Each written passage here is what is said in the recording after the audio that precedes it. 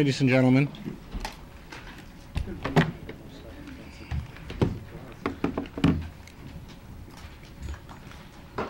my name is David Lepofsky. I'm co-chair of the Ontarians with Disabilities Act Committee. Just make a few brief opening remarks, and I'm happy to take your questions. I'd like to begin by just indicating that today is going to be a dramatic turning point for the 17% of Ontarians who have a disability today. That's between 1.5 and 2 million Ontarians who have a disability today. And the rest of Ontarians who at some point in their life will virtually all have a disability at some time or other. What those of us who have a disability today and those of you who will have a disability sometime in the future share in common is that we all live in a province that is full of far too many barriers that prevent people with disabilities from fully participating in jobs, in going to a restaurant, in going to a store, in getting on a bus. And we all have an interest in having those barriers removed. Today is a dramatic turning point for us for a couple of reasons. First, today kicks off the first ever government-wide consultation on how to draft a new law to remove those barriers, to find them, to remove them, and to prevent new ones from ever arising again, to achieve a barrier-free society. And that, for people with disabilities, is an important breakthrough. We've gone from living in a society where governments think about how much or how little to give us, and we've now got government talking to us about what we need so we can be full participants, so that we can give and that we can benefit and we can fully participate, and so that we can make sure that the barriers we face today are never faced by any of you who get a disability in the future again. That's an important turning point. Secondly, today's important because with the launch of this consultation, the coalition that I have the privilege of serving, which includes individuals with every kind of disability you could think of from across this province and fully 85 community organizations from across this province that are interested in the rights of people with disabilities. We had an opportunity this morning to spend 90 minutes across the table from the citizenship minister at the first consultation session to explain our vision for what a new Ontarians with Disabilities Act must include in order to achieve the barrier-free society that we all seek.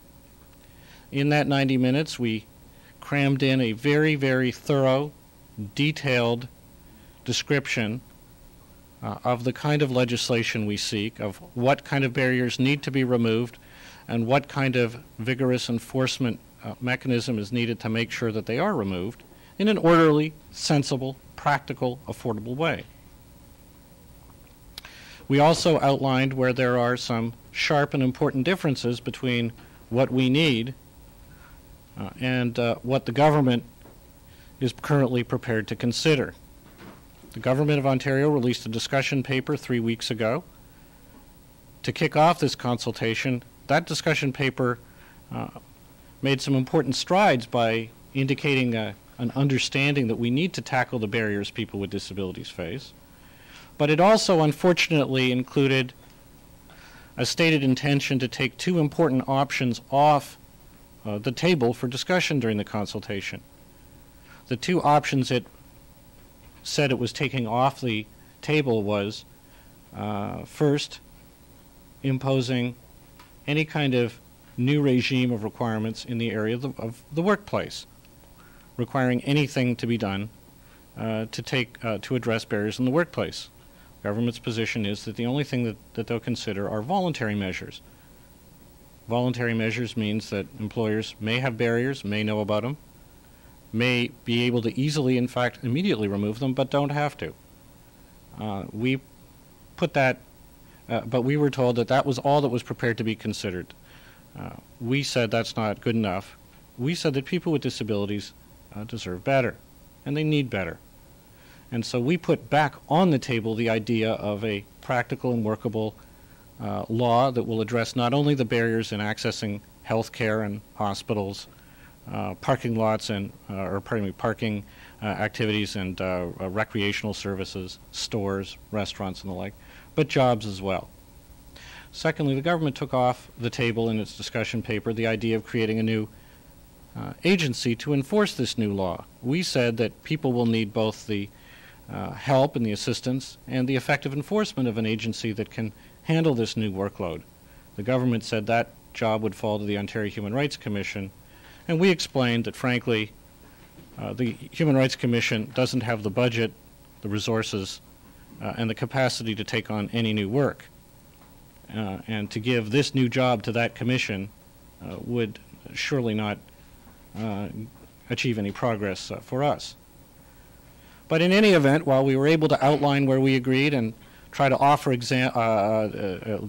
delineate where we differ and offer suggestions on how to make an Ontarians with Disabilities Act that's strong and effective, we have at least provided, as best we can, a detailed description of what we say and what people with disabilities have told us from across this province they need to remove the barriers they face in a practical, reasonable, orderly way. The third reason today is very important is not because of what's already happened today, but but pertains to what's going to happen today in just about 2.5 hours from now. We're going to have a very exciting event here in a couple of hours. In a couple of hours, people with disabilities from the Toronto area and beyond are going to come to this place to go into legislative committee rooms to make presentations on what they think this new law should say and what barriers they face, and to make those presentations face-to-face to members of all three parties that sit in the legislature.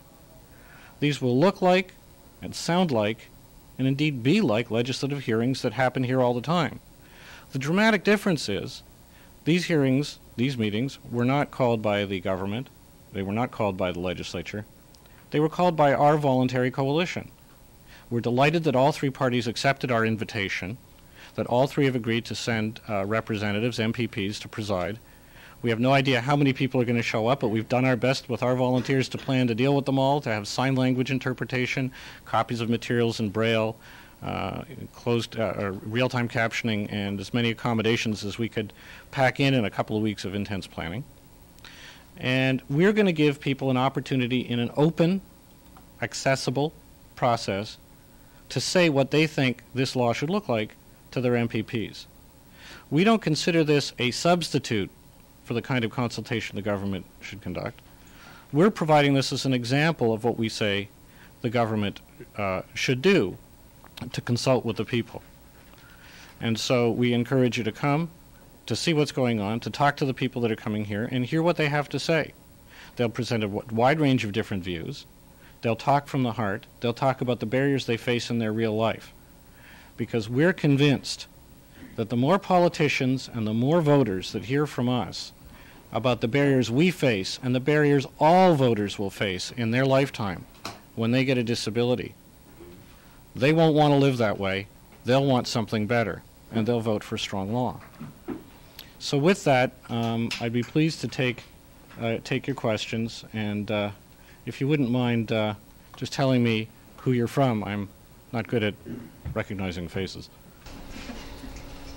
Mr. Lepofsky, Hal Vincent from CFRB.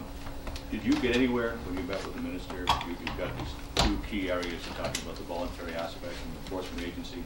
Did she give any ground, or did she say the white paper is a starting point? The minister listened, and when we said that certain things may have been taken off the table by the discussion paper, but we're putting them right back on the table, and we're encouraging others to do the same. Nobody interrupted, nobody cut us off. The minister listened and took notes. And we've encouraged the minister to take back our ideas and to urge the government to reconsider those decisions. and we hope that that we'll be successful. Antonello Artuso, Toronto Sun, were you given any indication of when this legislation might be ready to actually be brought in? Not today. I will say that the prior Minister of Citizenship, Marilyn Mashinsky, when we asked her about a year ago to provide timelines, she said mid to late fall of '98. That's important because when the Premier promised us that he would enact this legislation in his first term, we pointed out that we've learned from the federal government that first terms can vary in length from very long to relatively surprisingly short, and we needed time for this thing to get into the legislature, to get debated. We'd like to see full legislative hearings and so on. And so that's why we asked for those timelines. Now, since last fall, we've asked the new minister whether she was going to follow those timelines, and up until recently, she hadn't given a specific response. But we do understand from reading in the press that that the minister has said on behalf of the government that their aim is to introduce this law this fall.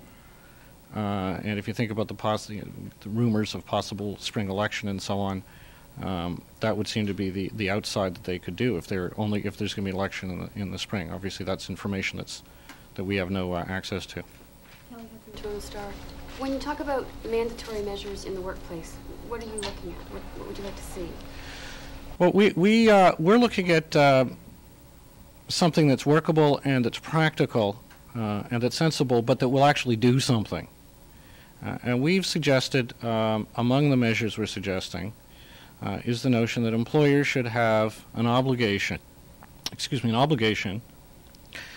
to take steps to identify the barriers they now have, and then to make plans for an orderly process of removing them and preventing new ones within their capacity, their resources, and their size, and so on, sensitive to what's practical. We've also suggested that to facilitate this, there could be a process of having employers develop a plan where they identify the barriers they found, and they indicate the kind of things that they propose to do and the kind of timelines they propose to try to achieve. At the first level, we'd like to see them just go about this themselves. Most don't do this at all, and just the very process of going through that exercise would really help move things forward. We've also suggested that it would be of great assistance both to employers and to others bound by this legislation, and of great assistance to people with disabilities themselves, that there be a procedure in place for the government to make regulations addressing particular sectors of the economy, setting out the kinds of barriers that should be removed and the kind of timelines that are reasonable and practical. That those regulations should be made after the government has gotten informed input from all the affected stakeholders, people with disabilities explaining their needs, business or government explaining what's practical or what difficulties they might encounter. The idea then is that those kind of regulations could give people very clear indication of what they have to do, so they don't have to reinvent the wheel each time. We also think that this should be backed up by practical assistance, technical assistance, for example, information, places they can call to find out what works, what doesn't work, and so on. And that's an important area where we and the government's discussion paper respectfully are approaching this from different perspectives. The government, in talking about voluntary measures, expresses a view that it would be great to try things like public education. Let's go educate employers and others on what people with disabilities need in the workplace and so on. Now, we're not against public education. In fact, the 85 organizations that form our coalition and the individuals in our coalition have probably done more than anyone in this province to try to educate employers and others on the barriers we face. And we've learned from hard experience that it just doesn't solve the problem. People with disabilities deserve better. And so we've said that what will make public education work is if it's backed up by a law that is strong, effective, and has teeth. So they need both the obligation to take these steps and the assistance to take these steps. And we think both should be set out. Ainsley Winthrop, CBC Radio. Will the minister be attending your meetings tonight? We don't know. We reiterated. We wrote the Premier. We wrote the leaders of all three parties, because this event today is a nonpartisan event, just as we're a nonpartisan coalition. We wrote the Premier and the other two party leaders a couple of weeks ago, just after we found out the scheduling for these summertime consultation stakeholder meetings that the minister is holding. And we invited all of them to send MPPs. We indicated more recently that we expected we might be running up to 4 meeting rooms, because we don't know what the total number of people that are going to show up today. People have to deal with getting Wheel-Trans and other barriers just getting here. And we told them we need up to 4. If we could get 4 MPPs, that would be great. We've got a couple of names from the government. We've got 1 or 2. We've got names from the 2 other parties, but we understand there could be more, and we're not sure. But we've had no indication that either the minister or her parliamentary assistant, Derwin Shea, will be coming. We encouraged them to. The minister is doing the consultation meetings for the government in Toronto, and her parliamentary assistant, Derwin Shea, is doing the meetings in 7 other centres across Ontario over the month of August. Did you express to her, though, this morning that you wish that this was the approach that they had taken? We've made that message clear in writing, and we reiterated that message today. But I must say that we spent the vast majority of our time today was spent, indeed almost the entirety of our time today with the minister was spent outlining in detail what we would like to see the legislation contain, and responding to the discussion paper, because we felt that 90 valued minutes meeting with the minister was an important opportunity, and we wanted to use it to best advantage to get our point across. John Darby from Global. Who will be representing the government Today? Yes. I believe one of the MPPs is here today. We got a call last week, and I'm not sure who, unfortunately. We got a call last week. I believe Mr. Jim Brown is planning to attend, and we don't know. But in fairness to everybody, this is all being pulled together, and I think that at fairly short notice for everybody. My name's Colin Bowen at City TV. Access for the disabled has been pretty much an established fact at the municipal level for 25 years. There's been a lot done. I mean, new buildings are required to provide access. There's been a lot of retrofitting. Where are the gaps? Let me take on each sentence of what you just said. Firstly, new buildings that have been required to be accessible were often required to be made accessible on standards that were not adequate. Often they didn't, for example, include requirements for people with visual impairments and so on. So that often you'll hear stories from people in wheelchairs, and if you come later this afternoon, you ask them, they can all tell you about getting to the ramp but finding it's too steep to go up, or finding that they get inside a building and then there's 2 stairs, or even that there's an automated door with a button on it but they can't reach it because it was put too high up. Retrofit, the building code right now only addresses that part of the building that's renovated. There have been some very modest changes to the building code in recent time, but they don't cover a lot of what's needed. But it's just a classic example. Go out tonight in your car, if you are able to walk and able to see and able to drive, and start determining how many restaurants you've got to choose from you want to go to if you're in a wheelchair. How many of them may just have 2 or 3 steps out front, or even just 1 step that a low-price ramp could fix. Right now, they don't. Under the building code, they don't have to do anything about that. Just as one example. Other gaps that exist, it's actually interesting. Over the past 2 years, my coalition, who are all volunteers and voluntary agencies, we went out and surveyed our own membership and the clients and consumers associated with the organizations that belong to us. And we asked them about the barriers we face, and we put them together in a brief. And I think the list of barriers is about 50 single-space pages. Whether it's physical access, like getting to the hospital but not being able to find a bathroom you can use, or it's information barriers, like going to get some information or a form the government wants you to fill out, but if you're blind as I am, not having the information available in an alternative format, or it's, God knows, bank machines, a bane of the existence of lots of folks who have disabilities who either can't reach them, or if they can reach them, there's no way to read what's on the screen. And some of the new machines are even worse than some of the old machines because they got flatter buttons that you can barely, you can't feel the difference between. The range of barriers are pretty dramatic. There's also communication barriers.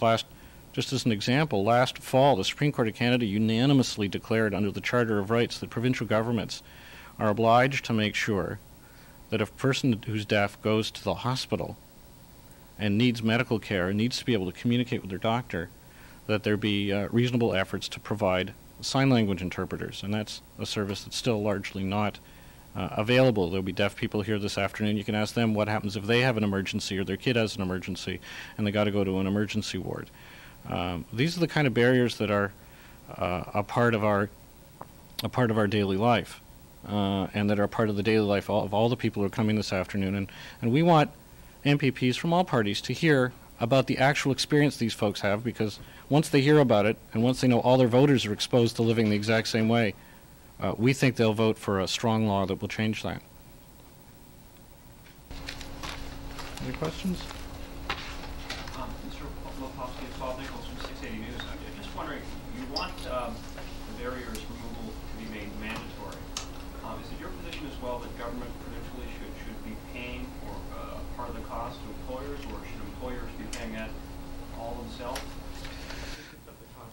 We've indicated that there are going to be costs involved and there's going to be some restructuring involved. One of the points that we made to the government's discussion paper says that they, that for example, and I'll get right to the issue of bucks in 1 second, but the government's discussion paper says that any new legislation should be consistent with the government's goals and objectives more broadly.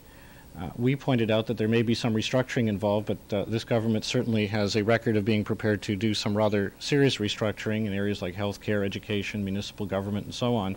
So the idea of restructuring is not foreign to the way government achieves its objectives.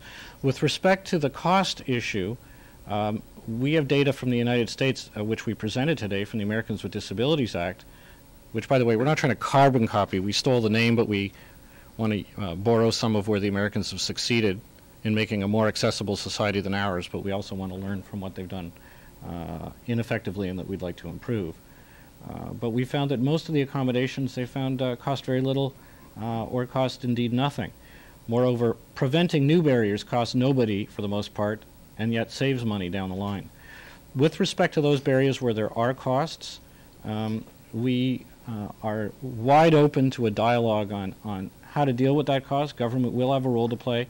This government seems to have accepted that government has a role to play financially, because in the budget last spring, they announced tax incentives for employers who have to spend money to accommodate the needs of employees with disabilities.